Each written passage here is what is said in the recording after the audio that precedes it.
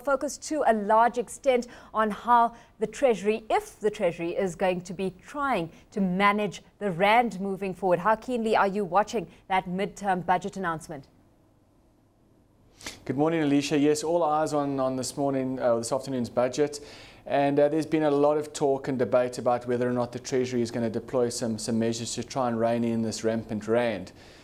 I'm not 100% convinced that we're going to see anything in the form of kind of a Tobin tax or any kind of tax relief or import duties or anything like that being imposed by government, simply because they haven't really proved to be very effective elsewhere in the world. You know, a lot of our emerging market peers are trying to devalue their currency, and despite their best efforts, their currencies remain pretty strong. And of course, we are still in the throes of a weak dollar environment. So, you know, they can stand on their head. If the dollar's weak, it's going to be a very difficult task to try and get their currencies to weaken. However, I do think that there could be some more emphasis placed on things like investment expenditure, which, as we all know, tends to be import orientated.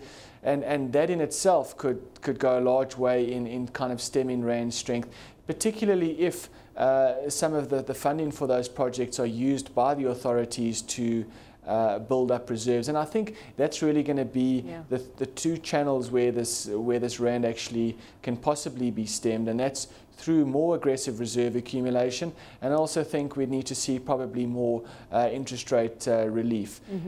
We've seen that both the SARB and the Treasury have been in close consultation with regards to the strong rand, and I think those are going to be the kind of measures. They're going to be broad. I don't think there's going to be any, as I say, sweeping tax, and I also think that if they had to abolish exchange controls, that could perversely actually strengthen the rand, because it would send a very strong message that the authorities are confident in South Africa's fundamentals. Well, Michael, where we've been talking about the rand looking rich all along, I mean, we've moved back above that 7 level this morning, and to note is that we haven't been holding as strong as emerging market peers have, and some saying, you know, the rand isn't as strong as we think it is.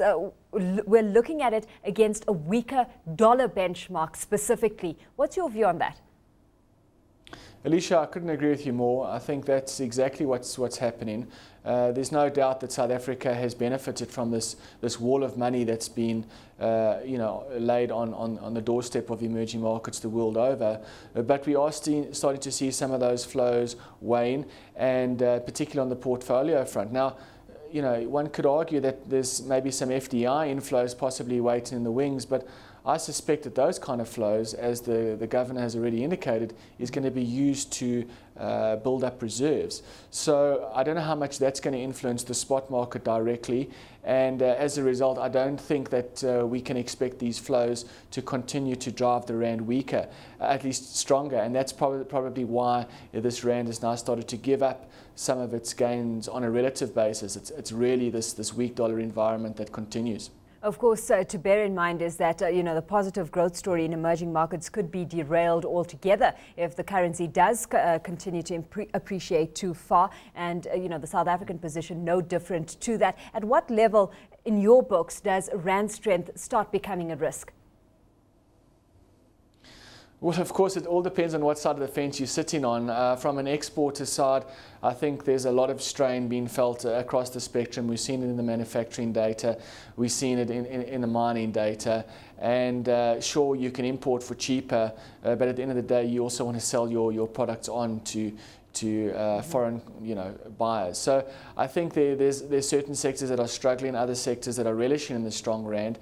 And we've seen it on a number of occasions that when the rand does start to weaken, exporters come in quite aggressively and sell their dollars because they're scared of missing the boat again, which kind of aggravates the situation because every time this rand starts to weaken, exporters kind of cap that strength.